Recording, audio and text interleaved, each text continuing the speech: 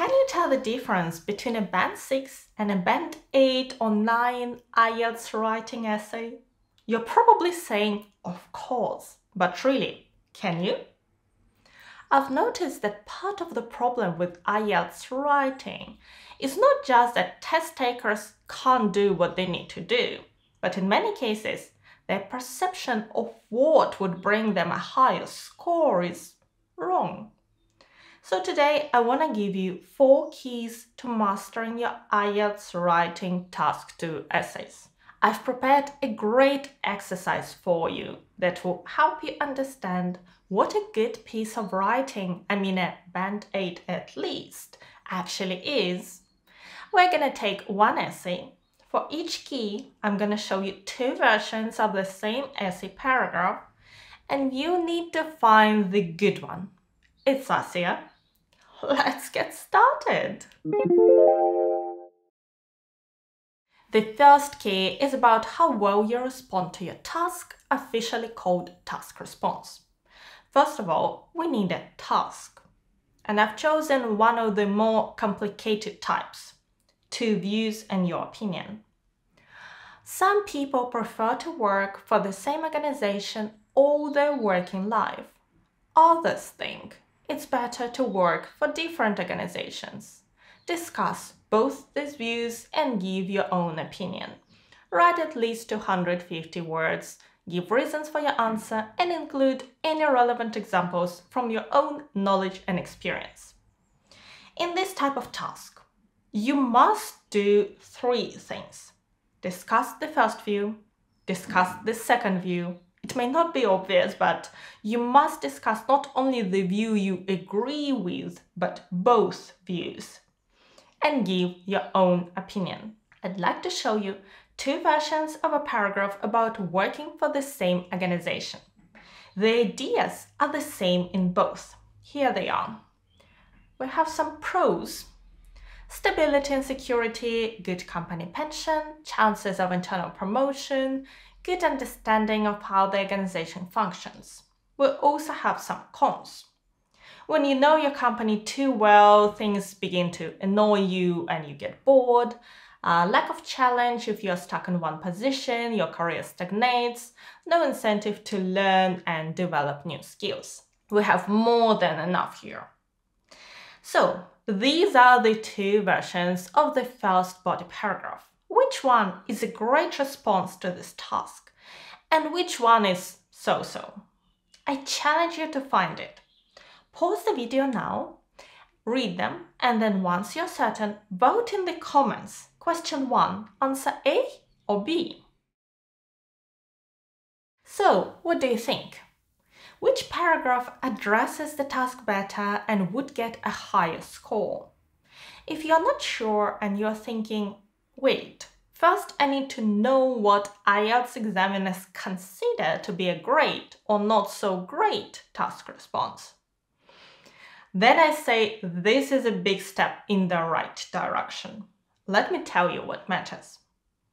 First of all, as the task response descriptors put it, it is essential that we answer or address all parts of the task and offer what they call a well-developed for a Band 8 or a fully developed for a Band 9 response to the question.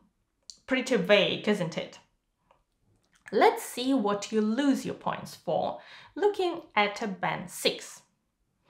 Each point has the good part in green and the bad part in red. Addresses all parts of the task. Remember, view 1, view 2, your opinion. Although some parts may be more fully covered than others. So you should write enough about each part. Presents a relevant position, although the conclusions may become unclear or repetitive. Presents relevant main ideas, but some may be inadequately developed or unclear. So you lose points if you don't spend enough time writing about one part of your task, or if your ideas are unclear or lacking focus or not developed. There is more to it, but I guess you're getting the picture. Coming back to our two paragraphs, which one do you prefer? The first one goes on too much. It reads like a list of ideas. First this, and then this, and then this, and then... So it's quite repetitive and doesn't go in depth. And in some places, it lacks focus. Why mention that such people are conservative? It's irrelevant.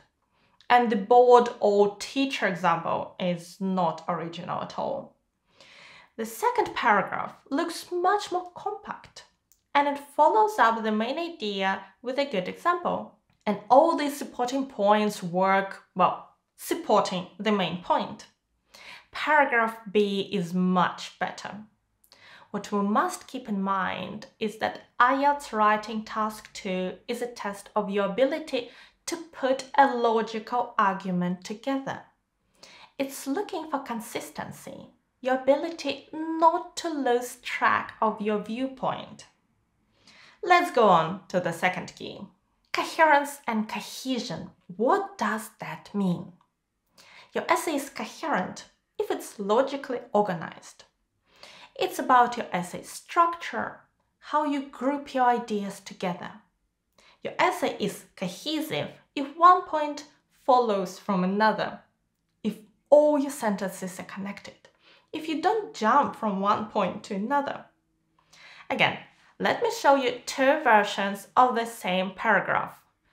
Which one do you prefer? Which one has better coherence and cohesion?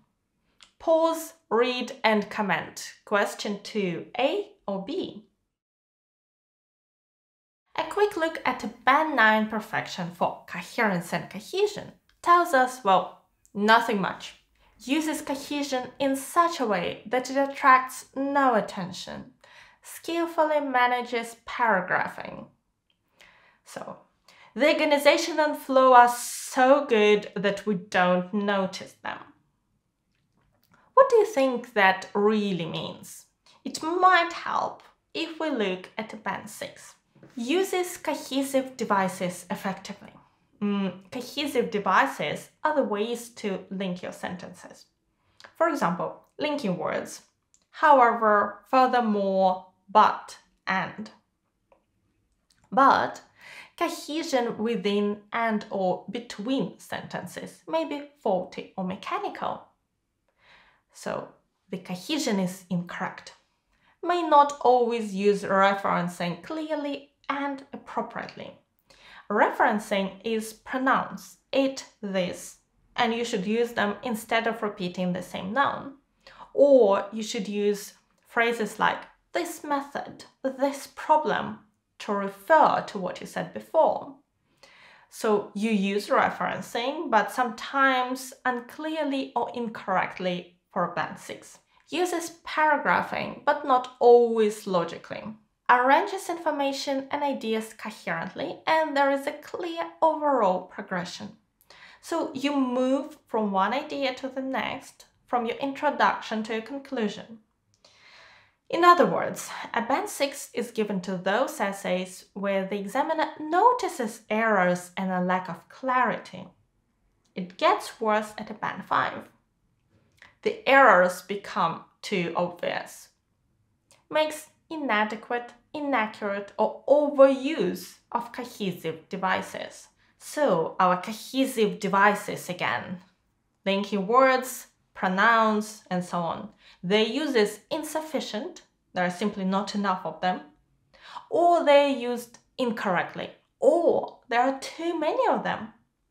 And I think those who don't prepare for the test enough tend not to use enough linkers and may not know a suitable linker when they need one. But there is the opposite problem. When test takers try too hard and overuse their linkers. That's exactly the problem in our paragraph A. Not a complete disaster, but a little over-repetitive. Why have a cohesive device, a connector, at the beginning of every sentence? Have a look at them. However, furthermore, apart from that, although, therefore, that's repetitive and unnecessary. It's overdone. Also, Look at this long introduction to the first sentence in grey. It doesn't give any new information. Just remove it. Why it's not clear, we don't know either. Remove it. Paragraph B is much clearer. Notice how we use substitution. Often do so. Change jobs frequently. And relative pronouns. This in the last sentence meaning an improved package in salary terms. This makes the paragraph more natural and easier to read. And the number of connectors is restricted to just. However, to introduce the contrast with the previous paragraph. That's what we need, very clear writing. On to vocabulary. The moment has come to express our point of view in the essay. Very important. In my courses, I actually show two ways to do it. Inside your other body paragraphs, the option which I think most students prefer, or in a separate paragraph. In this lesson, we have a separate paragraph. As usual, I have two examples for you. Which one would get a higher score for its vocabulary? Pause to read now. So which one is a better example, A or B? I think there is a common misconception that you need to use long words to impress the examiner so much that they will give a band 8 or 9 or at least a 7. And that it's good to use as many idiomatic expressions as possible.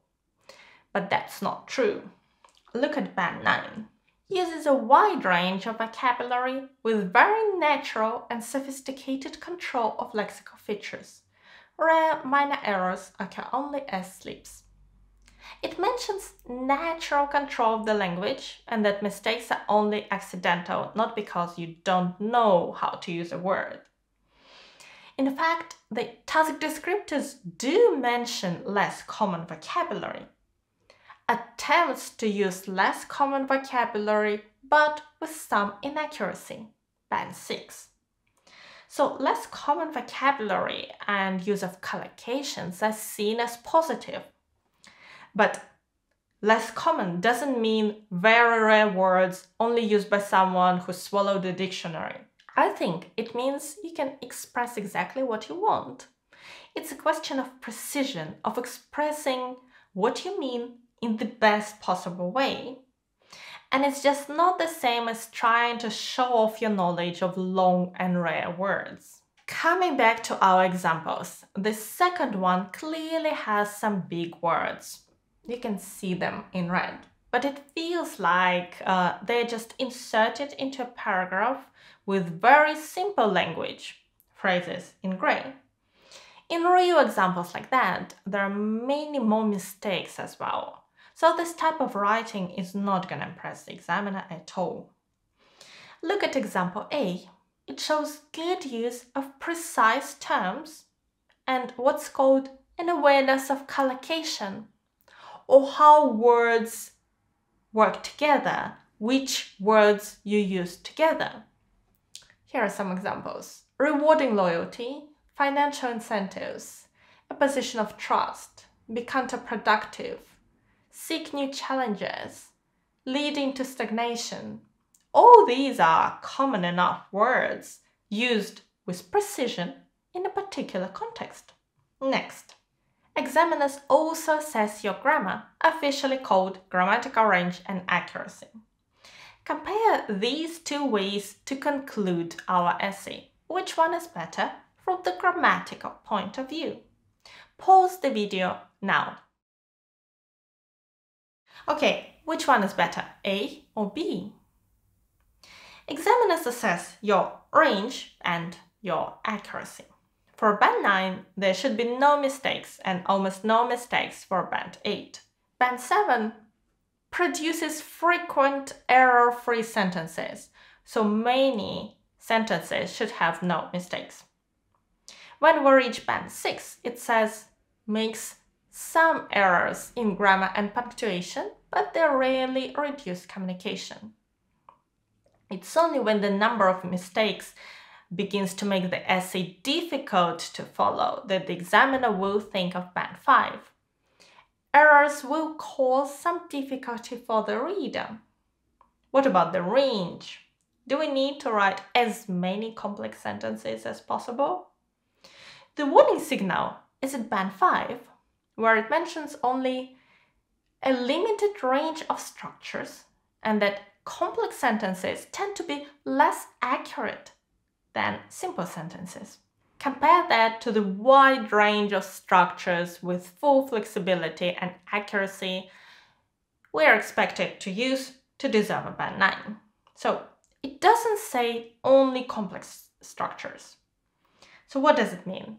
It means that we must have a balance between accuracy and complexity without forgetting that there is nothing wrong with a simple sentence. Something many test takers do is try to be too clever and write as many complex sentences as possible.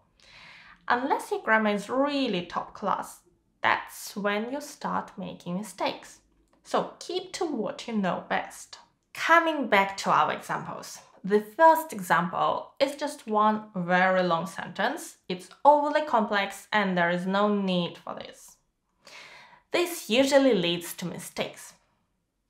Our second version has 2 sentences and the message is much clearer. The 4 keys are task response, coherence and cohesion, vocabulary and grammar. That's what the examiners assess. And as you've probably noticed today, it's not only your English skills that matter, but also your essay writing skills and how well you can use your English to fulfill the requirements.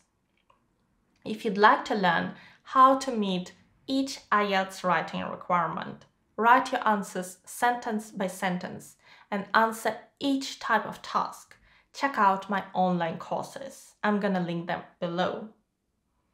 Also, today you haven't seen a full essay, but I have a full model answer showing another 2 views and your opinion essay, and I'm gonna link that PDF below.